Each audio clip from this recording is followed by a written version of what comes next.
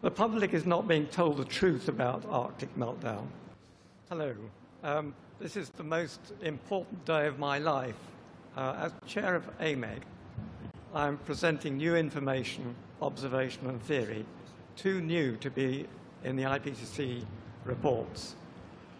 So this will be news to many of you, probably most of you, or all of you. Climate change is happening now. It's the weird weather, and it's about to get far worse. The abrupt climate change the world has been observing recently is due to Arctic warming. If the Arctic continues to warm, things will get worse, and we'll end up with that situation described in the New York Times here, when the planet will become uninhabitable, I'm afraid. And that's happening now, and we've got to stop it. The Arctic has started a vicious cycle of warming and melting. This is the start of a runaway meltdown of the whole of the Arctic ice cap. It has to be stopped. AMEG believes that it can be stopped by cooling the Arctic quickly. The public is not being told the truth about Arctic meltdown. Governments are doing nothing to stop Arctic meltdown. This is why I'm giving this press conference. We need action. I'm a scientist and an engineer.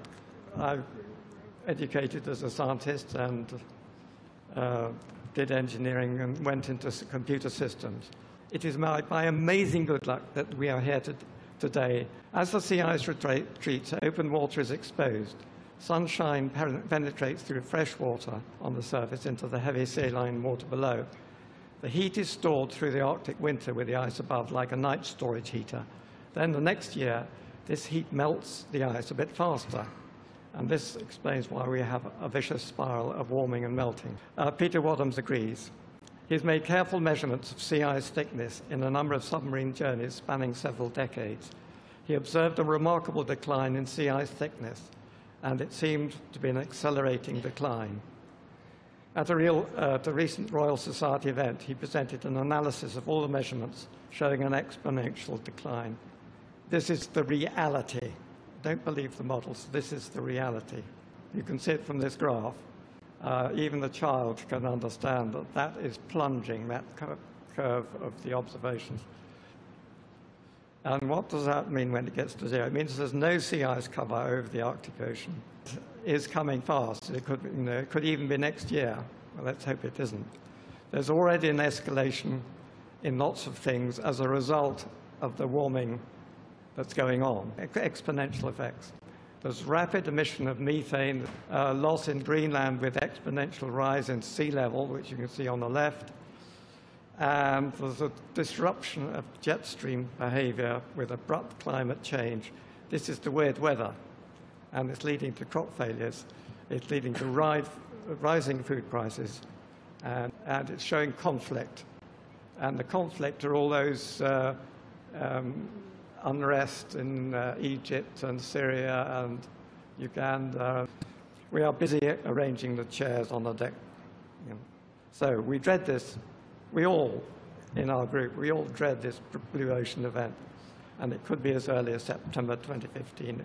Soon after this event, there will be big changes in the atmospheric circulation and ocean currents, locking the Arctic into a sea ice-free state. And then all hell will let loose.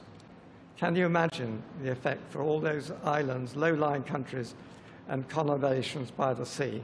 It is catastrophic. Then there is complete chaos in the weather.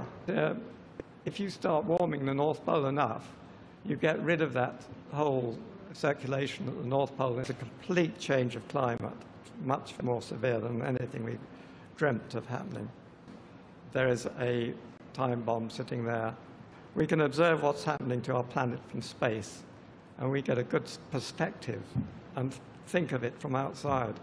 Now it is up to us humans to use our intelligence and technology to restore the old norm of constant climate and sea level to our planet. We can do it. Of course we can do it, but only if we act quickly and decisively. We are entering a period of consequences. We cannot avoid this period, and we are in it now. Now, the fossil fuel companies don't really want the Arctic cooled. What we need is leadership and the setting up of an international task force. Yet, we're not being given a choice. Yesterday, I went round asking all sorts of people what they thought about the Arctic situation as I described it. People were obviously shocked, deeply shocked. But one person was not shocked. He told me something that shocked me, I have to tell you, because I came to Lima to tell the truth. They, and this is what he said, they, and I don't know who they are, do know what's going on. They do know that the sea ice is disappearing very rapidly. They do not want geoengineering to cool the Arctic. They do know that geoengineering would work, but they are only too happy when people talk about geoengineering as being too dangerous. They don't care about what happens to the planet if the sea ice disappears. That is exactly what they want to happen. Do these people understand what's going on? By letting the sea ice disappear, they're creating misery for themselves, their children, their stakeholders, the whole world.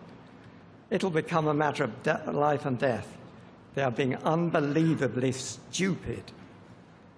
But let us put this behind us. We don't want to make enemies. We need everybody behind this effort to cool the Arctic before it's too late. But this is a call for collaboration from everybody who can help avert this catastrophe, to avoid us passing the point of no return, the blue ocean event that could be happening any year. So we've got to really get a move on. This could be the greatest collaborative venture of all time, where everybody in the world wants the same result. This can be a turning point in history. Let's make it happen. There is a way to avoid the growing misery, starvation, economic collapse, and bloodshed that we're seeing already growing around the world by the simple expedient of cooling the Arctic. Let us be clear that the choice we make now, whether or not to act quickly, decisively, and with determination to cool the Arctic, is a matter of life or death for our grandchildren. This is AMEG's message. This is why I've come to Lima to tell you. Please make my trip to Lima worthwhile. Thank you. Thank you very much, John.